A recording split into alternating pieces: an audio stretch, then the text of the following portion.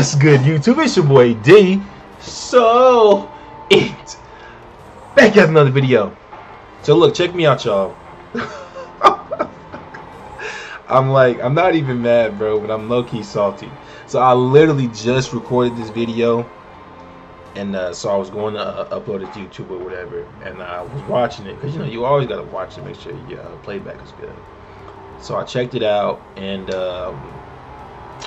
I didn't have it to where I didn't have my commentary active. So basically, I didn't have it to where it was capturing my voice. So it was a whole 42-minute video of me just talking, but you couldn't hear me. So it's kind of funny. So I just thought that was really funny. I'm sure other YouTubers, bigger YouTubers have had those, same issues or whatever. But anyways, man, enough of the rambling. I'm actually about to go ahead and get into it. So, as y'all seen from the title, this is the Master of Dunk. And the reason why I call it the Master of Dunk is because you got two weapons that can just demolish, and I mean demolish, humans, yokai, big bosses, little bosses, whoever. It does not matter. They do not care. They just destroy and obliterate, right? And like I said, the thing that I really enjoy about this build is that I haven't seen too many builds on YouTube that actually allow you to use both weapons. Like that really, both weapons are actually really high level. In this build, they are, right? So as y'all can see, these are my stats on screen right now. I'm not max level yet, still 275. I'm putting everything in the magic right now, so we got about 25 levels left, so my magic could be about 59 when it's all said and done, which is, it's gonna be really crispy, right? So I'm gonna show y'all my stat screen real quick. So we got active skill damage. That's from the Honda clan. Life drain, melee attack, bow damage. Y'all can see all this stuff. I'm not gonna go through it, but I am gonna point out some of the key highlights. Yokai ability damage Phantom. That's from Hakataku. Elemental damage, fire damage. Y'all see, this is a build focused on pretty much every element. Moonlit Snow damage is 49%. That's a big one right there. Raise duration 30%. That's from the armor set we're wearing. Moonlit Snow, increased attack. Burn, shock, saturation. We got all accumulations. Like I said, this build is focused around all the elements. Damage taken half, 80% unscathed. It's Honda again. As y'all can see, we have a lot of ammo bonuses. So, like I said, man, we out here.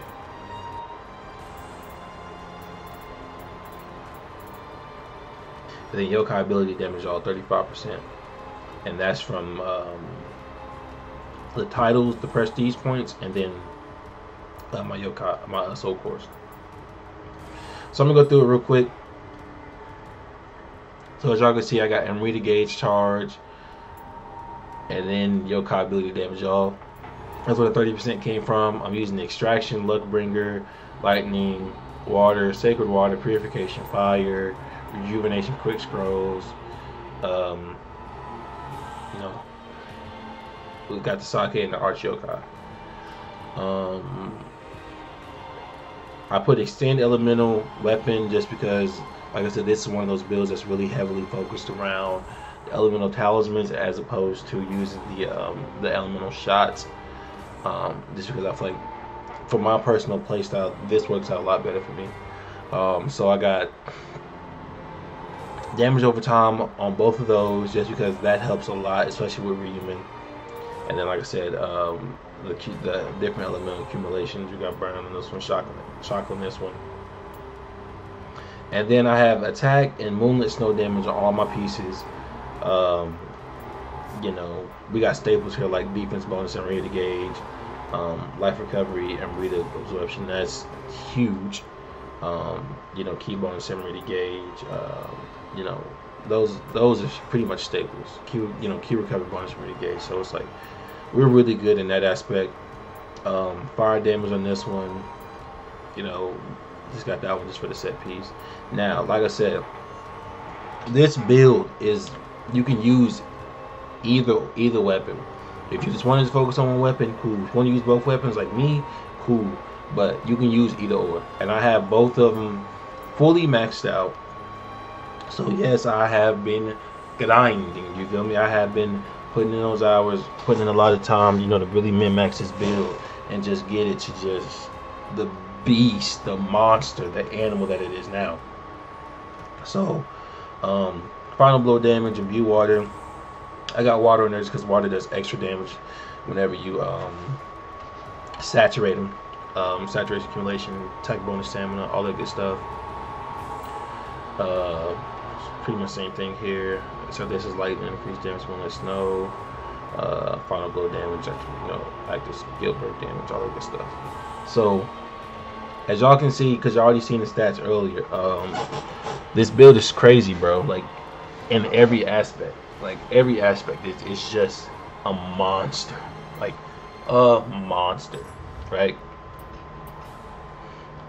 So these are the points that I got in Axe. Actually, I'm gonna go ahead and finish this off. I really just get these just because this isn't one of those builds where it's not, you know, unkillable or, you know, the best tank or the best damage. It's not. I'm not going to say it is, but it does a lot of things well. It's the jack of all trades, really. But it just puts the day, like, you just have all your damage from anything you do is just stupid high. Like, it's just insane, like, how good it is, right? And so that's why I call it the Master Dunk, because you could just, you know what I'm saying, you just taking them yokai to the hole, man. You just out here putting them in a basket, you feel me? So that's why we go ahead and call it that. But as y'all can see, man, pretty much the standard stuff. My favorite Axel is Rolling Earth, me personally. But I know a lot of people like Mass Spinner, but, you know, we got Relentless, you know, Kentaro, and then Inner Light to me is a must. Like, y'all finna see.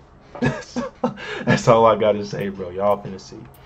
And then Odachi, you know, typicals, Passage, you know, Relentless, Moonlit Snow. Obviously, that's our big damage dealer right there. Final Blow, Sword of Severance. That's, you know, 12% extra damage against humans, which them boys just get obliterated.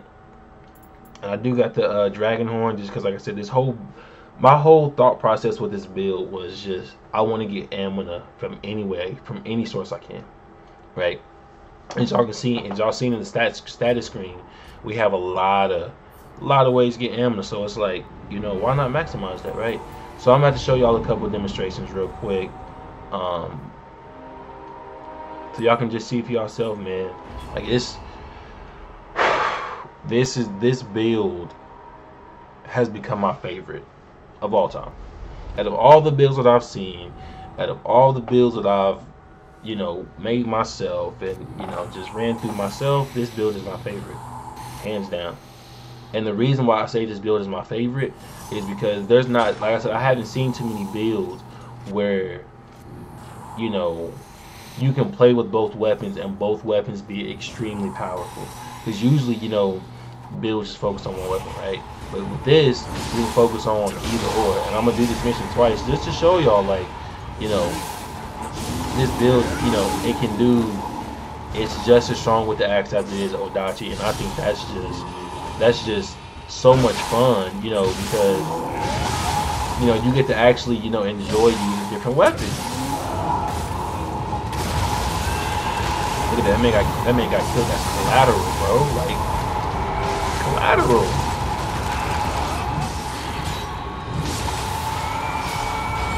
Look at that, bro. So I'm saying, it's too easy. It's too easy, bro. Like, it is, like, and as y'all can see, I don't need to put, you know, weakness on my enemy. I don't have to, you know, do anything to them. It's all about me making myself stronger, right? That's all it is, bro. That's all it is.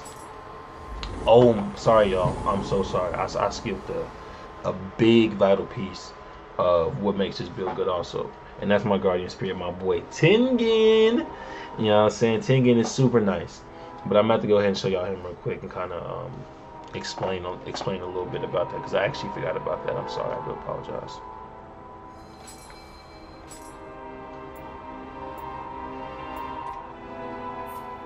Alright, cool. So Tengen is the man. He was cold in the last one, he's still good in this one. So the best thing about Tengen is his stance based and reader bonus. So basically what that means, when I'm in high stance, I get an attack buff that stacks with my increased attack from Moonlit Stove. So I can have 2 attack buff with the Odachi. Or if I want to switch to the axe, I can use Rage, get that attack buff, and then still get another attack buff in high stance. So I have 2 weapons where I can have 2 attack buffs active at any one time. Like, insane. That's insane, bro. That's so much damage. It does not make any sense. Oh my gosh, it don't make any sense. The extend elemental weapon, like I said, which is great, especially for all the talismans that we're using. That's why you've seen our extend elemental weapons almost at like 60%. And the ammo bonus from elemental attack, which, like I said, we're a build mainly focused around doing elemental damage, so we get ammo so quick. It does not make any sense. And the Hakutaku, we get, it's actually 10%, it's half, because this is showing as if my main, but so we get 10% from the Yokai ability damage Phantom, and then we get another 5, so that's where you see the 15 in the status screen. And so one thing that I noticed about that, because when I originally read that, and it says like, you know, when you're in Phantom form, but that's actually not true. You just have to have your soul cores aligned to your Phantom. So I'm gonna go ahead and explain that, show you what I'm talking about real quick, right? So I'm gonna go ahead. Let's just do Reunion, right? So Reunion is a brute type, which is the red, right? So let's say I wanted to make him a Phantom type. So I would use a Mortal Core, right? Go down. So now I have a soul. I could either stay a brute or I could be a Phantom. And as y'all can see, the colors change between whatever I want. So if I picked Phantom, it will change to a Phantom. So now the Hakutaku, I will get that 15% extra damage bonus Hakutaku, and then you can stack that with the Yokai ability damage that you get, that you can roll in your soul core. So you could have, you know, anywhere from 40, you know, up to, you know, 50 to 55% extra Yokai ability damage, which is insane. Especially if you get, you know, Yokai abilities that hit hard, like, you know, Takamaru or Yatsu no Kami or all those. Like, those are cool, you know, those are fun if you want to play with them. Me personally, like, they're okay to me, and I'm not saying that, you know, to downplay them, because they are strong, but I like, you know, Ryumen, because I like Ryumen as a whole. To me, Ryumen is dope, right? The whole fight is dope. The whole lore behind him is dope. So to me, his soul core was just, bro, that's cool. And I had my first playthrough, I used Ryumen soul core all the damn time, because it just saved my ass so many times, right? And then the Mizuki, I got the Mizuki there just because I really just like Mizuki, just because it's just a big strong arm, just, you know, just hitting you with a big old sword. So it's like, you know, it just fits, you know, how I want my character to be. You know, it just fits everything about my character, and so it just really makes a lot of sense to me. Like, that's why I like this build so much, is that it just really just, you know, everything just goes together so well, right? And so, and I'm gonna be honest with y'all, bro. Like, my original basis for this build came from Fighting Cowboys video called the Obsidian Blade. Now, he didn't min-max it or, you know, have everything how I have it now, but, you know, he was basically saying, like, you know, you can push this build even further, you know, if you take the time and invest into it, whatever. So I was like, man, you know, that's wild. Like, you know, let me see what I can do with it. You know what I'm saying? Because I'm like, bro, this build is crazy. It's simple. It's easy. You know, you don't have to do a lot of, you know, get a lot of crazy pieces. You know, just, you know, one armor set, boom, you're done. I'm like, man, let me test this out. Man, put it together, and I was like, bro, this monkey is insane.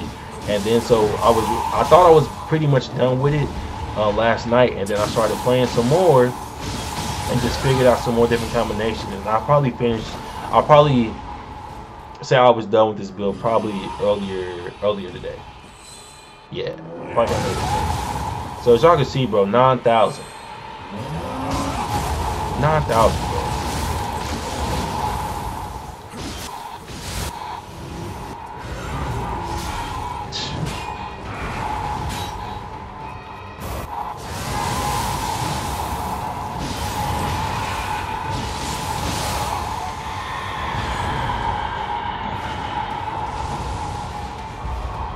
It does not make any sense. This dude is too good, bro.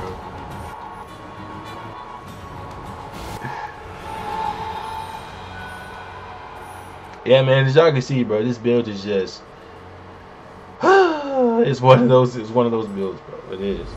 But I am gonna link Fighting Cowboy's video in the description below, so y'all can go and check that out, so y'all can see the basis and then kind of see where I got it from, and then you know, just make it however y'all want to. But I did want to, you know, let y'all know that because I know, you know, a lot of people take credit for something that they didn't do, and I'm not that type of guy. You know what I'm saying? So I definitely want to give credit where it's due. You know, because I watch a lot of Fighting Cowboy videos, a lot. So you know, I just want to put that out there for y'all. But I'm about to show y'all. I might even show y'all what this build does against revamped, bro. Like, it's just, it's insane.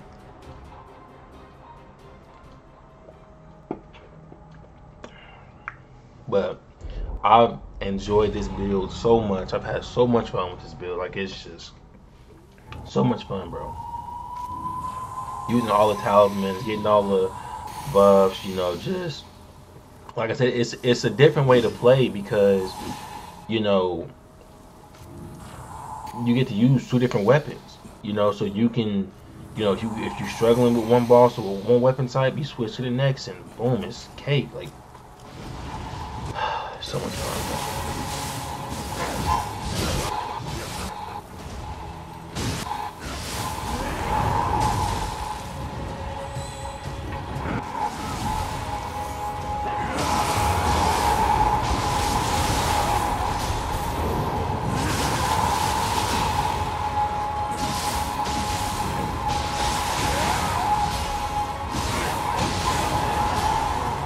Cake, bro. Cake. It just,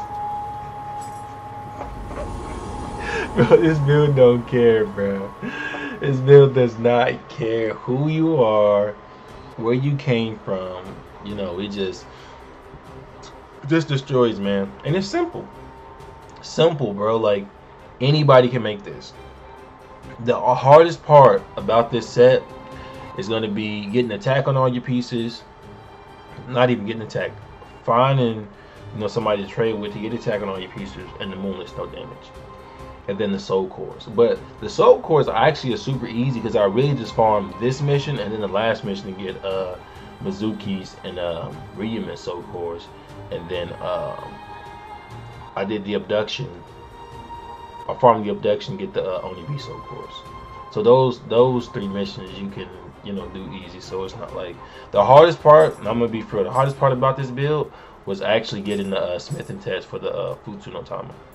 Oh, and then the armor set you can farm from a former match in the Shadow region and just fight the Obsidian Samurai. But that was the hardest part, was getting this Smith and Test to drop, because you get this from the final boss, and boy, he dropped so much stuff. But I finally got it, man. So I think I have a Smith and Test for pretty much everything, like all these pieces. I made these two. I made the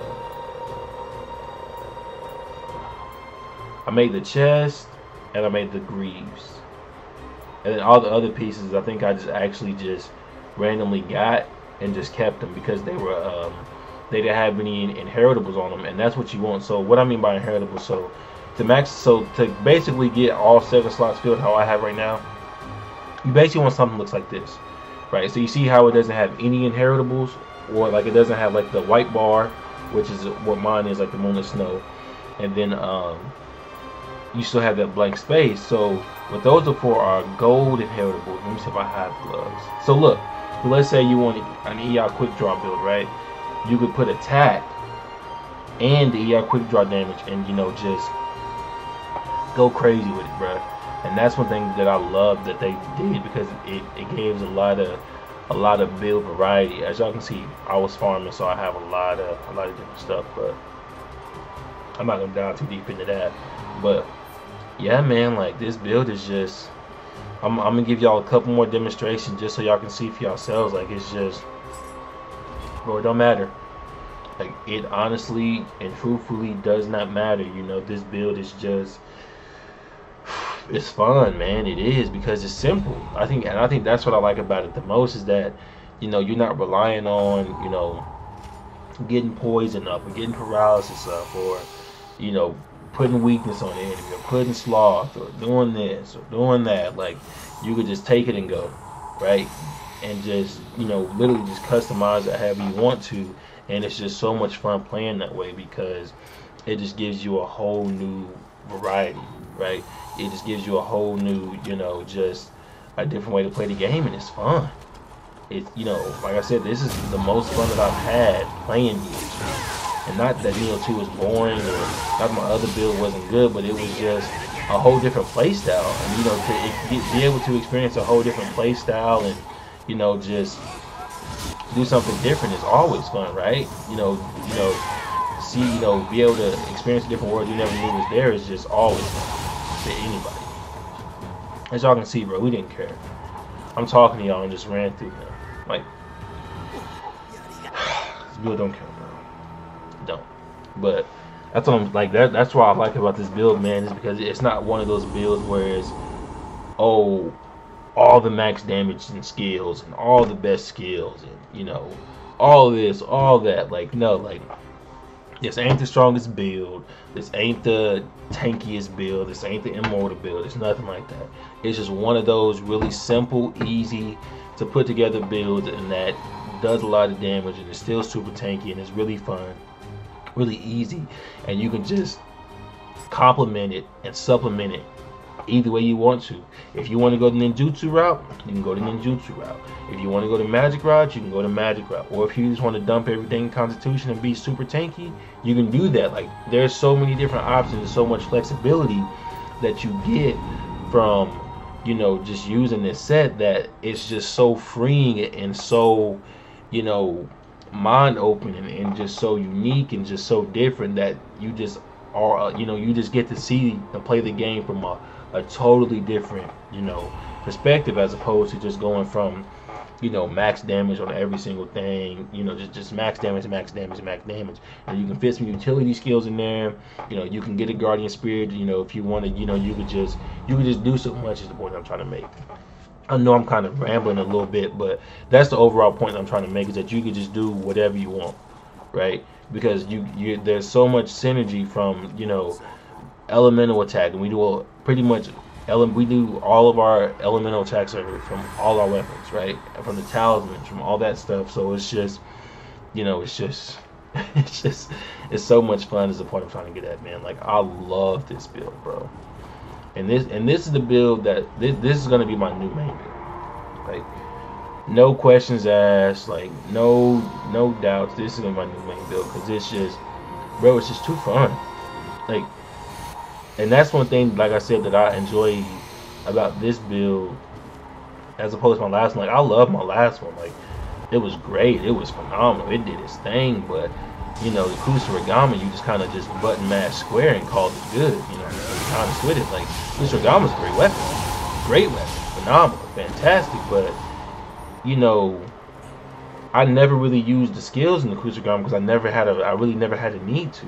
Whereas opposed to the Odachi, you know, the axe, you kind of have to use those skills because it's a slower hitting weapon. So you actually got to kind of, you know, maneuver and, you know, figure out different combos and stuff like that and what works. And it's just so much fun, bro.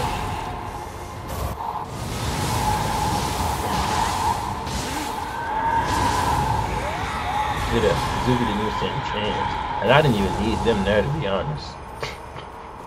I didn't. They were just bonuses.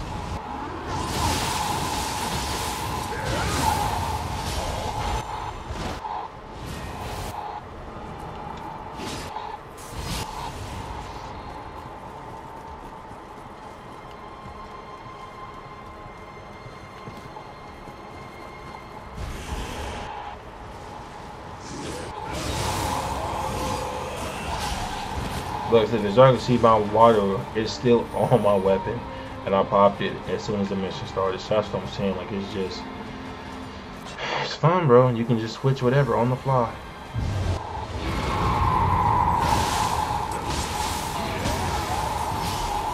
And one thing that I come to find out too is that whenever you're working with the accumulations, you don't have to stack a bunch of the same accumulations, because if you're doing what I do, like you're just focusing on the magic, for the talismans, all you need is one. Because what I've noticed is that you don't really see any extra accumulation, especially from the Odachi and the axe. For whatever, and I didn't even know this, but they build up, you know, elemental damage, not elemental damage, they build up status effects so fast, like, and it surprised me when I was playing through it initially, because I was like, whoa, like, you know, obviously these are slower hitting weapons, and you're like, whoa, like, you would never expect that, but they build up elemental damage so fast. And so at first I was originally running with shock on everything, so I had my shock up to like 40-something%. But you know, I didn't really notice too much of a difference, because you know the base elemental damage on the weapons is so low anyways, right?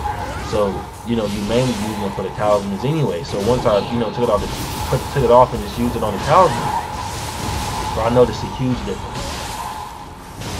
And I was like, bro, I'm still getting it up. So it's just like, there's no need in me having every weapon. And then that's when I switched to one of each. That's when I got Reedman involved. That's when I got the fire damage. That's when I got the fire over time. And that's when I just really just pieced everything together. I was like, bro, this build is just too ridiculous.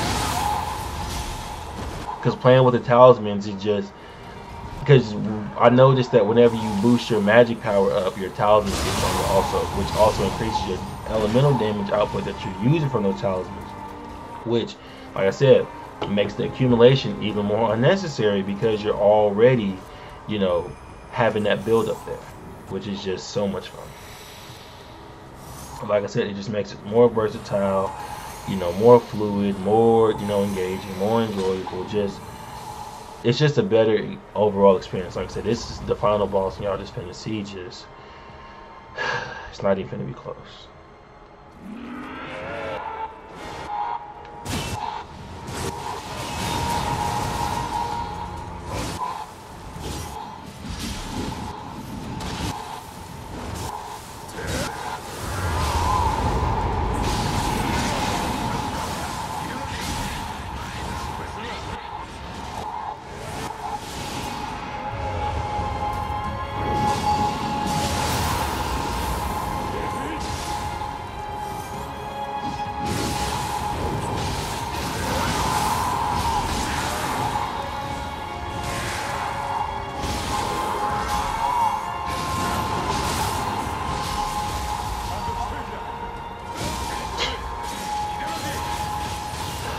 Too easy, bro. I'm trying to tell y'all, too easy.